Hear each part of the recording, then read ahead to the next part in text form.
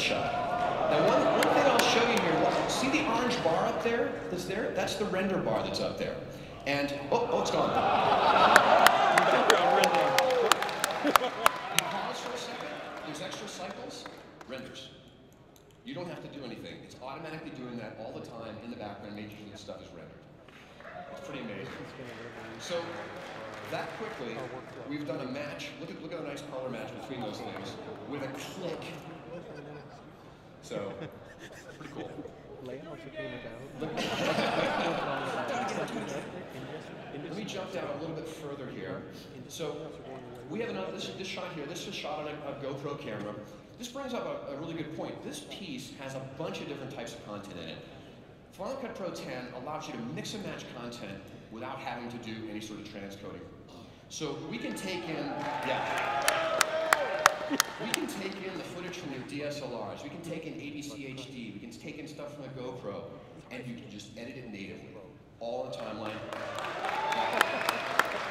You can mix and match sizes, doesn't matter, it just takes care of it.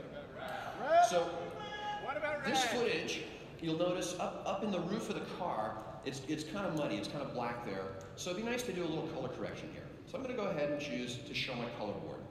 And when I choose the color board, I've got, I can adjust the color, the saturation, or the exposure. I've got a master control, and then I have controls for highlights, midtones, and shadows. So I can go ahead and just grab the shadow control and just bring up the shadows. So we'll bring up a little bit of detail up in the roof of the car. So that's my primary color correction. If I want to do some secondary color correction, say I want to adjust just her face, I can do that by just adding another color correction. And then I'm going to do a color range. So I'm going to use my eyedropper to pick a color range.